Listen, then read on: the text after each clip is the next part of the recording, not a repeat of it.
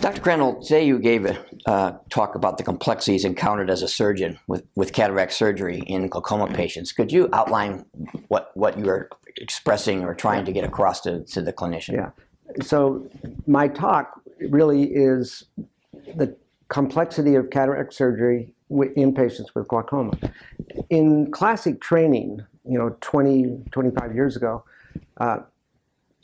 glaucoma surgeons often didn't do cataracts.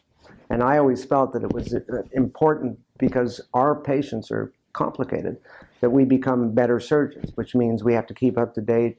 We need to know how to do all the new techniques, and we need to be part of the innovation so that we can do this. So in one big group is pseudoexfoliation. They often don't dilate well. The zonules are loose.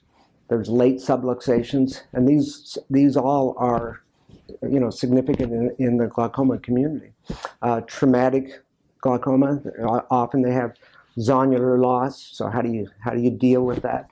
And so that's my main message was, okay, first of all, examine the patient, have a game plan, but you better have game plan A, B, C, D. And you should be able to do all of those. So like when I go to the operating room, I have CTRs, I have modified CTRs, I have capsular tension rings, modified, the only variations, the capsular tension rings, and MST hooks to hold the capsules.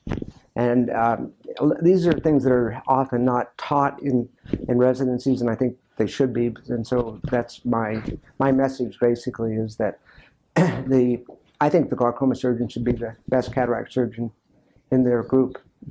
Now, what would be your take-home message to basically a clinician, and for him, either in his clinic or in his operating room? Well, my take-home, I hope, is that one, you should have, when you go to the operating room, you should have all of these tools ready for it. You don't want to be surprised when you get in there.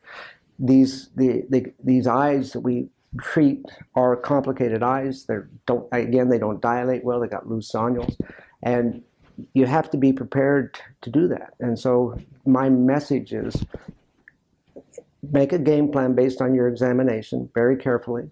Look for asymmetry.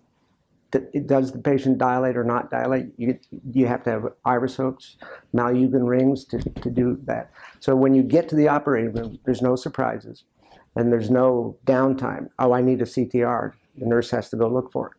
That's not good practice. So my thing is, be prepared.